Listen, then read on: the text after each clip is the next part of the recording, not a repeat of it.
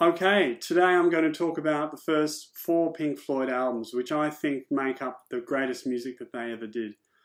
And I'm certainly not arguing that that's the only good music they did. I know you have a lot of people who argue that the Syd Barrett stuff is something just amazing and miraculous that happened, and then once Roger Waters took over, they got worse and worse and worse. I certainly don't think that's the case. I think I'll make a good case that they... Dark Side of the Moon, Wish You Were Here, Animals, The Wall, even The Final Cut, all great albums in the later part, all the middle section of their career. I do have a problem with Atom Heart Mother and some of Metal, not all of Metal, but I think that was a period of transition there, although the band have actually said, David Gilmour's actually said that Ummagumma, which I'm going to praise as being a great album, he thinks that's the time when they lost their way.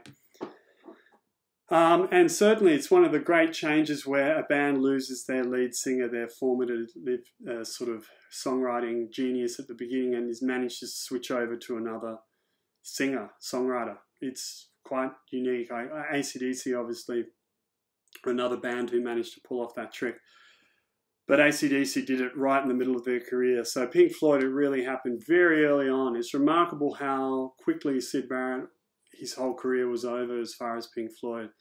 And I will talk about the 2 solo albums in another post that Syd Barrett did, which I also think are very good. But for all extent and purposes, the end of 1967, he was out. So he was really that band. All the first 2 singles and the first album were 1967, and then Jugland Blues, which is on the second album. David Gilmour had pretty much taken over his part as being the front man in the band by that time. So anyway, on vinyl, I have the first 2 albums in this great double pack called A Nice Pair, which has an amazing cover there. Some great photos. Again, that's how I came across these first 2 albums, but the official covers, which I have on CD, there's a great psychedelic cover there, Piper at the Gates of Dawn, and A Saucerful of Secrets we've got there, which also very psychedelic looking cover. And I also put into that these 2 singles. So the first single, Arnold Lane, which Candy and the Currant Bun is the B-side, and then we have See Emily Play with Scarecrow on this as a B-side. So let's begin with that. Those first 2 albums and those first 2 singles. Now, I think it's a remarkable music making on those albums, just for the sheer innovation. So the instrumentation, the production, the lyrical content, the singing, the backing harmonies, the keyboards, could go on, but I'm going to be specific. So I'm going to talk about first, I guess, the single. So Arnold Lane had a different producer. I think it was Joe Boyd, if I'm correct. Someone will pick me up if I'm not, but it certainly wasn't Norman Smith. So Norman Smith did the production on Piper at the Gates of Dawn, and he was a producer or an engineer for the Beatles. So they were also recording this album pretty much next door to the Beatles recording Sgt. Pepper's at the same time. So that's an incredible thing. So the sound, the innovation, obviously, on both those albums is remarkable, and I would argue that they both suffer in some way, very small way, from having these 2 great singles before the album came out. Now, George Martin did say that he lamented the fact that Sgt. Pepper's doesn't have Strawberry Fields and Penny Lane on it, because they recorded those first and put it out as a standalone single, which is what the Beatles did then, and all bands at that time period, a lot of them did anyway, brought out standalone singles that then didn't appear on the album. So the great culture industry could push forward more product, probably. But sure, I'm sure we've all had a crack at making Sgt. Pepper's a little bit better by adding Strawberry Fields in there and Penny Lane in there and getting rid of Good Morning and With Him Without You.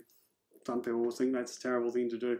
Or maybe now we don't have time limits, so we could put Strawberry Fields and Penny Lane. Strawberry Fields maybe on side 1, Penny Lane on side 2. That could work. So anyway, but we're talking about Pink Floyd. So there are 2 singles at the beginning. Arnold Lane, I think, is rightly so a standalone single. It doesn't really fit on the album, even though it's brilliant, about a transvestite dressing up, stealing women's clothing from a clothing line. The whole format of that song, the lyrical content, the way Barrett moves from one thing to another is fantastic. But I guess See Emily Play, to me, has the same kind of production values and quintessential Englishness to it that the rest of the album, Piper at the Gates of Dawn, has.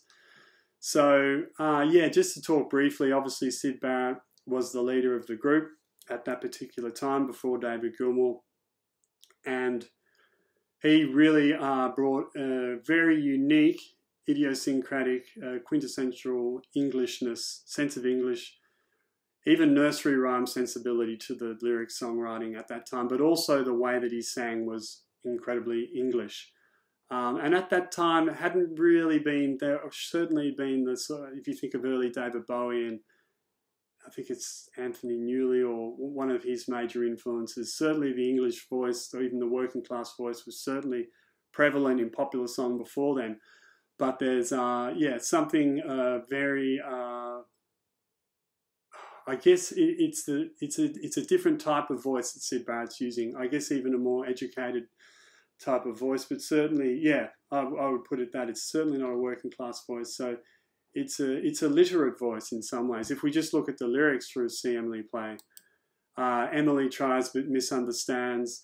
She's often inclined to borrow somebody's dreams till tomorrow. Soon after dark, Emily cries, gazing through trees in sorrow, hardly a sound till tomorrow.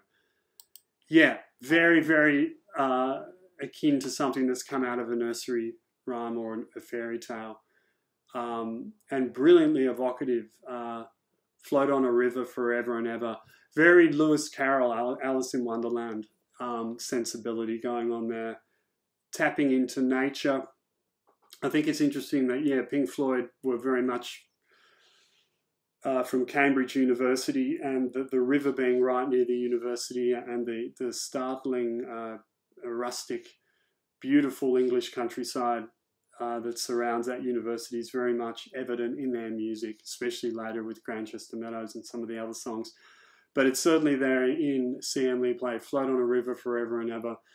And also there's an acid sensibility there too. I'm not going to talk too much about drugs, but yeah, there's a very much schizoid songwriting thing in Syd Barrett's lyrics where he's on one tangent then goes to another tangent completely, but somehow it's cohesive. The thread isn't lost in the song. It's probably most spectacularly evident in the song Bike, which we'll get to. So See Emily Play. And again, it has this instrumentation that I think is just incredible and still holds up today. In the middle of the song or early on, they just have a sudden, the song stops and there's this crazy piano that sounds like someone's opened an attic up and Grandpa's in there just hammering away, and then boom, boom, back into the guitar and the bass. Emily cries and misunderstands.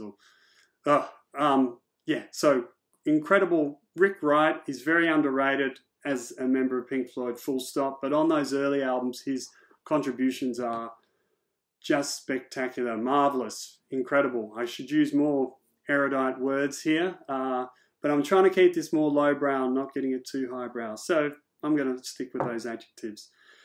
But yeah, if you, Brian Wilson, obviously with Pat Sounds, was also doing a similar thing where he's making one instrument sound like another. And on Piper at the Gates of Dawn, you can certainly hear, it's very hard to distinguish whether it's a piano or a guitar or a harpsichord, or especially with Rick Wright, his keyboards and pianos sound like something else completely a lot of the time. And Syd Barrett's use of slide guitar and echo is really, prevalent, and there wasn't a lot of that guitar sound going on at that particular time. There certainly was. They have been compared to the Velvet Underground, which also came out at the same time. But yeah, Roger Waters denies they'd even heard of the Velvet Underground at that time, and he may be true. Syd Barrett's guitar is quite different to Lou Reed, for instance, or Sterling Morrison. but there's a lot of use of echo and detuning the strings, which the Velvet Underground did too. So there is some crossover with that, but very different sound and lyrical sensibility. Whereas Lou Reed was very influenced by the American type of plain speaking, plain writing, Hemingway and so on. Barrett is very poetic. His language is very poetic. So looking at the album, the first track, Astronomie Domine, is an incredible opening track. I don't want to go through each of these tracks, but yeah, the glitches and the space sort of feel that it has, similar to Space Oddity a couple of years later that came on. Certainly Barrett was a big influence on David Bowie.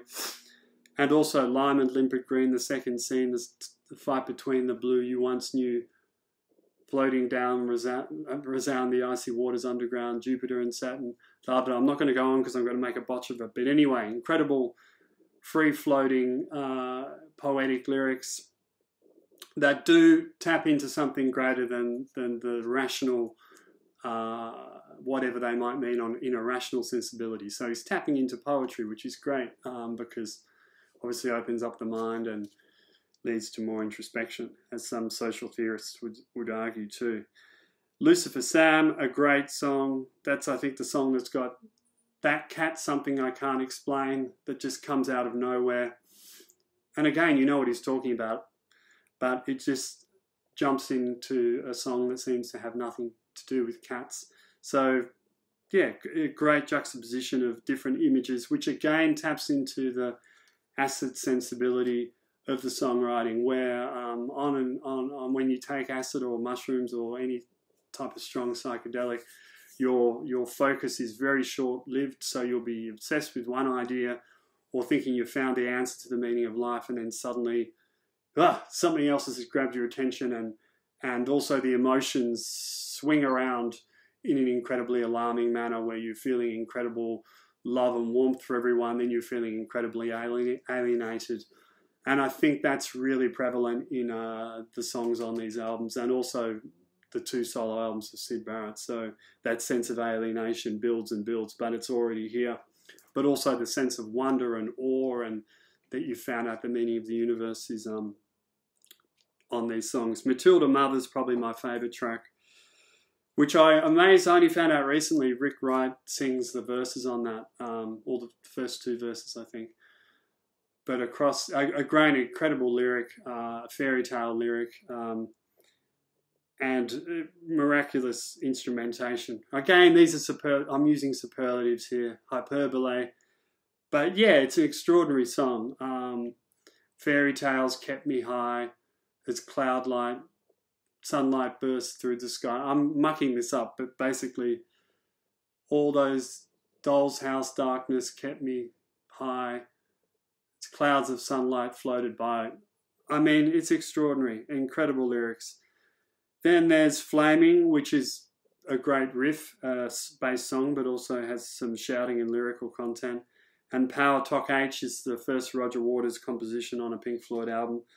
And a lot of people, point out its weaknesses, but it's okay. It fits in the album. It certainly doesn't destroy the running order. Sorry, Take Up Thy Stethoscope and Walk is that track that I mentioned there, the Waters track. I could be wrong on that. God, I should do my research. I should know that. Anyway, one of those tracks, I think it's Take Up Thy Skip. Yeah, it sounds like a Waters track. That's the Waters track, and Power Talk H is the instrumental, perhaps. Anyway, it has been a little while since I've listened to it. I should have done more homework. But Interstellar Overdrive.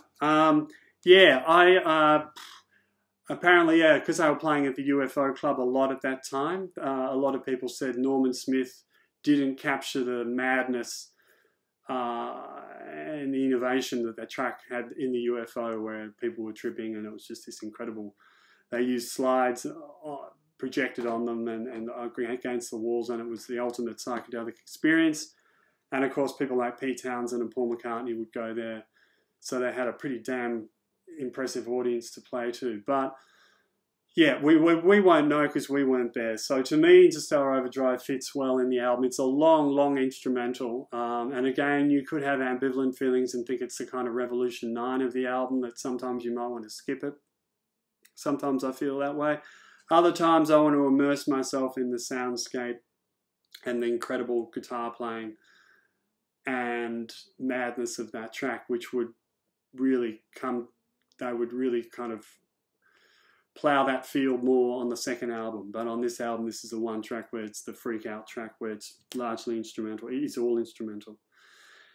So yeah, that's the start of the second side. And then we've got The Gnome. Again, Nick Mason in his book, his autobiography, or the book on the band, has said that they were playing in some very working class suburb in London, and they were pelting them with coins and things, and were very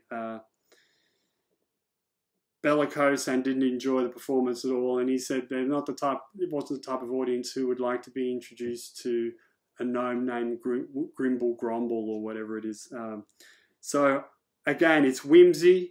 It's very English. It's English whimsy, and that's probably the one track that I loved when I was young, and maybe now is a little bit twee, but it's still look at the sky, look at the river, isn't it good?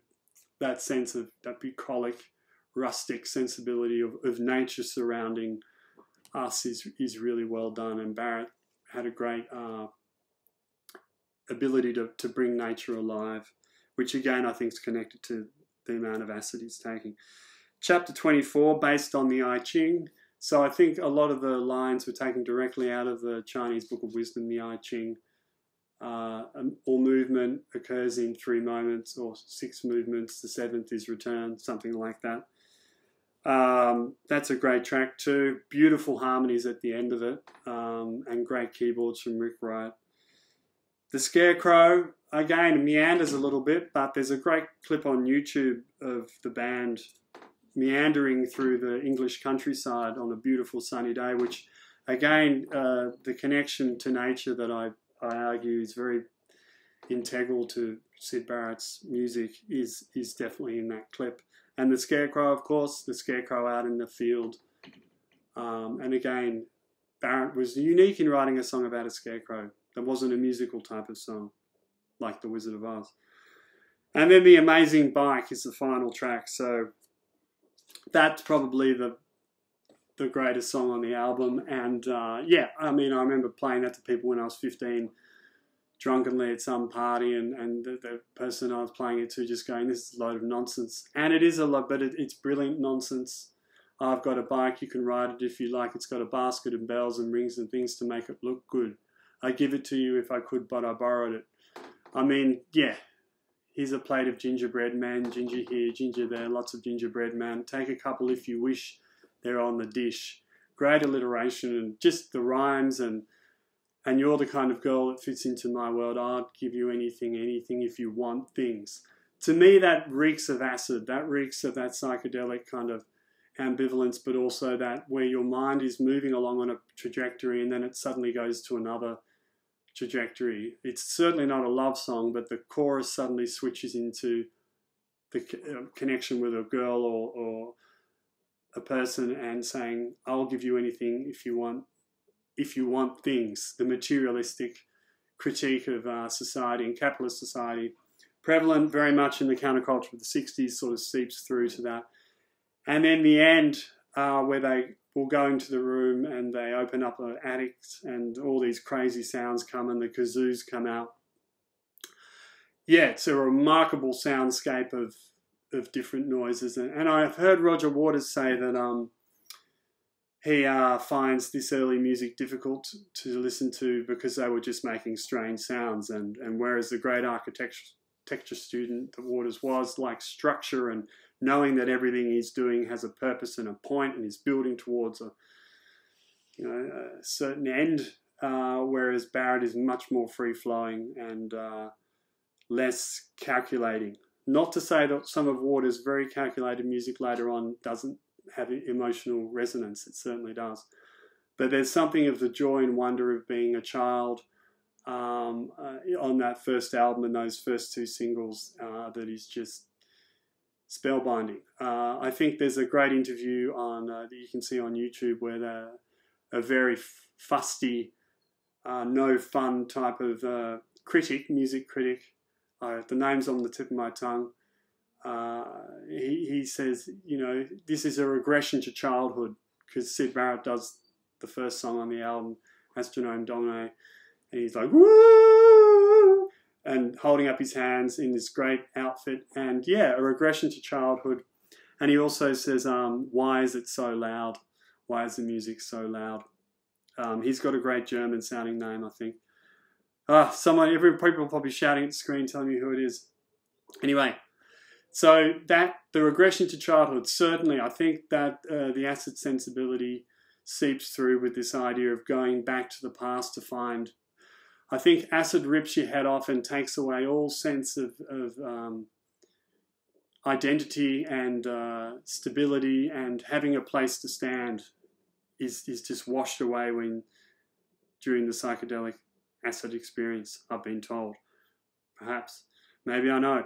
Anyway, it's, yeah, that sense of home and no direction home, obviously in Like a Rolling Stone, is prevalent in this early music, where there's a form of alienation and then a return to childhood that Barrett's very much toying with on these albums, which was obviously really going through his own mind, because in less than a month or two after this album he would be losing his mind. So he obviously was when this album was being made, and a lot of the songs talk about that warmness, similar to Proust in some ways, that wonder and the sense of safeness and stability that came from the childhood home, and fairy tales and sitting in bed and being warm and someone reading you and you taken care of, and you're not out in this alienated world where things are going hither and yon, or moving about willy-nilly, to use some English expressions. So, and yes, I'm going to go just onto the next album here, Saucerful of Secrets. Again, a slightly lesser work to Piper at the Gates of Dawn, but still very, very good. And very, very different in some ways, but I think Norman Smith's production on this is very similar to the first album. So I reckon they're similar in some ways.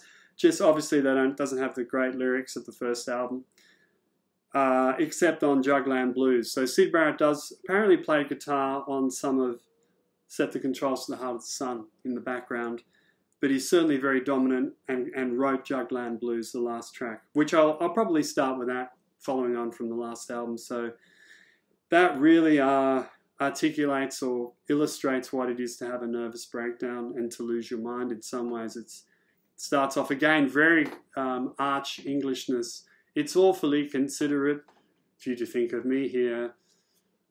I'm most obliged of you for making it clear I'm not here. Wonderful stuff. So he's basically saying almost a message to the rest of the band or his audience that, you know, I'm losing it, and it's nice of you to recognise that I'm not here anymore, and you've got a replacement waiting in the wings, David Gilmour, good old sensible, safe David. No weird, wayward lyrics from him, but master on guitar and a great singer, and he wrote some good songs too. I'm not going to dish on Dave. So Jugland Blues, a standout track, and the last lines of the album and the song are, the sea's in green and I love the Queen, and what exactly is a dream and what exactly is a joke? What exactly is a joke? Very English articulation, which I'm not going to imitate, being an Australian. So the opening track, okay, so that's a great ending track, up there with Bike. So this album is already, you know, not a throwaway album or something you can dismiss. But the first track too is incredible, Let There Be More Light. I think it's been said that song inspired Hawkwind or many of the prog rock bands, and a particular kind of space rock sound that developed after this album. So yeah, it's a whole, for a band to come and start on their first album and invent a totally new sound is something in itself. And normally the second album will be, you know, going on and repeating the same formula. The Velvet Underground, again, another band that also went in a completely different direction on their second album, White Light, White Heat. But we're talking about two remarkable bands, and most bands' second albums not too dissimilar to the first. So starting up on that track, and again the end part of the track too. I love the 60s, the mid to late 60s sensibility in music, where you'd think the song would end and then it would go on what you call an outro. The Beach Boys were great at this, but Hendrix had it on a lot of his songs, where the song would end and then there'd be this mad harpsichord bit or another part of a song, which Let There Be Light has. And I'll talk more about this because it's a couple of stellar Rick Wright songs or someone else wrote them, Julia Dream and Cirrus Minor, where there's just an outro of a Rick Wright organ piece where he plays on his own that is just incredible, and gives the whole track another element to it. So again, speaking of Rick Wright, Remember a Day and Seesaw are his two tracks. Now, some people have said that these tracks can send you to sleep, or sleep-inducing. Even he has been quite derogatory about these tracks, saying they're so slow. I think Remember a Day is really good. I think they're both very psychedelic in that the instrumentation on them is completely crazy and has instruments sounding like other instruments, pianos sounding like orchestras, and there's huge crescendos of sound and beautiful kind of rises and falls in dynamics in those songs. And the lyrics are a bit silly, but in the psychedelic moment of the time that they do work, and there's a longing to them, and again an Englishness to some of the sound and the way that Rick Wright sings. Not the same as Barrett, but it's not dissimilar. Now we have Corporal Clegg. I'm going to get this over with. I think this song's a stinker. I hate the kazoos at the end. Some people have said, oh, it's a wonderful early song that shows Waters' sensibility, songwriting sensibility that would come out in the later albums. I disagree. I don't think Corporal Clegg is... well, I guess he is talking about the war and someone returning from the war. And again, you must remember Roger Waters' father was in the war. We'll never forget it because he mentions it every minute. So obviously early on, he's getting it in there. But I think Nick Mason sings the vocals. It's awful. Awful song. Corporal, novelty song. It's a type of song Adorno, the theorist, German theorist, would say is a novelty, an awful novelty song. Da, da, da, da, da, da, da. Again, you could say it's a little bit like Jugland Blues at the end, but I would get rid of that song altogether. Now, two masterpieces yet to come. So, Set the Controls for the Heart of the Sun is the great first Roger Waters song. It's an amazing piece of music that obviously I think they bettered on Ummagumma and on the Pompeii album that's now finally come out as an album, so I'll mention that, or the film. But yeah, that's a whole different sound with Nick Mason using the what do you call them, the timpani sticks, or using a timpani, using the tom-toms. I'm looking for the word of the drumsticks with the fluffy bit on the end. Anyway, mallets, perhaps mallets. Anyway, he does it gives a great different sound, and it's got a very Eastern sound to it, with the harmony and the reverb that they use. And again, what a great title, Set the Controls for the Heart of the Sun. An apocalyptic, sort of fatalistic, nihilistic. This is before punk music, people. Set the Controls for the Heart of the Sun. There you go. But also with a sort of sci-fi sensibility that maybe John Lydon wouldn't be too thrilled with. But anyway, that's a great song on there, and Roger Waters' first great songwriting piece. And then we have the title track, A Saucerful of Secrets, which again, I always loved the end section of it, where the incredible choir comes up and Rick Wright's amazing keyboard organ. It's not an outro because it's a very integral part of the song, so it doesn't exist outside of the song. But that section, it's almost a classical piece of music, and it's got certain movements. But I've learned to love the whole thing. Maybe just from watching Pompeii so much. I think the Pompeii version's the best. The crazy bit with Roger Waters smashing cymbals and then hitting the gong and the sunset happening at the same time, and Gilmour just there with his big 70s sunnies in the sand using the slide guitar there. And the end section there is just incredible. The build up of that, the Gilmour singing and that final choral piece. So obviously it's in movement. So Norman Smith, the producer, was very underwhelmed with this song. He really didn't think it was a song. And Syd Barrett actually said that the album they made without him sounded like something 4 architecture students would make. I think Gilmour wasn't an architect, but certainly Mason and Waters were, and I think Richard Wright. So something very structured about it, whereas Barrett's music was very much from the id, straight from the unconscious, just barreled out of him. Whereas, Waters sat down with a pad and they all sat down and wrote movement here, movement here. It's not flowing from the unconscious. It's very conscious, very structured. But having said that, to me, I'll go out on a limb here and say there's something of a church service, a Catholic church service even. There's this sort of release of tension and sins, a sort of confessional quality to the first part of the music with Roger Waters smashing a cymbal and getting rid of all the sins and the angst that you have in your life. And then this wonderful Gilmour sort of space guitar sound, and there's this kind of breakdown where Mason's doing the drumming. It builds to a crescendo, and then the priest says, all your sins are forgiven.